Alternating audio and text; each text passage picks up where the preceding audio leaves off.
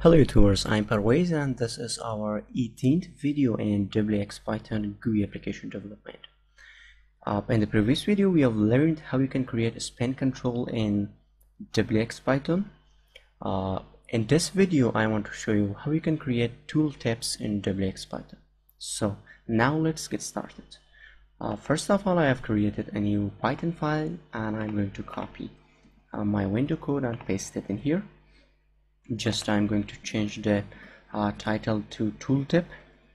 So this is my window code, and if I run this, you will see that I have a nice window. Now for creating tooltip, it is so easy in wxPython. Let me show you. First, I'm going to create tooltip.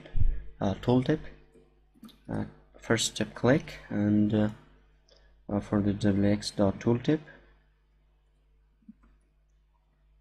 and you can simply write your tooltip. For example, I'm going to write this is click tooltip. Okay, and now another one is dot tip open wx.tooltip, and this is open tooltip, like this. Now I'm going to create two buttons, self.button wx.button and self, and the label is click, and the position is I want to set the position 80 and 80, x and y position, like this.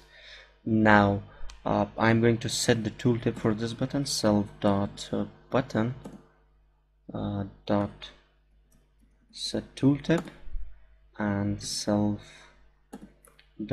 click. Okay, now create another button. You can, if you want, you can we can remove this self, there's no problem. Just you can remove this and like this.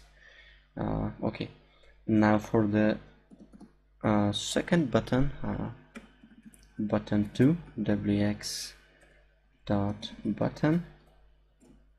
self, and the label is open, and the position is, I want to give a position of 80 and 130. So set the tooltip for your button 2, button 2 dot set tooltip and self dot tip open. So simple and easy. Okay, now let me just run my code, and I'm going to run this.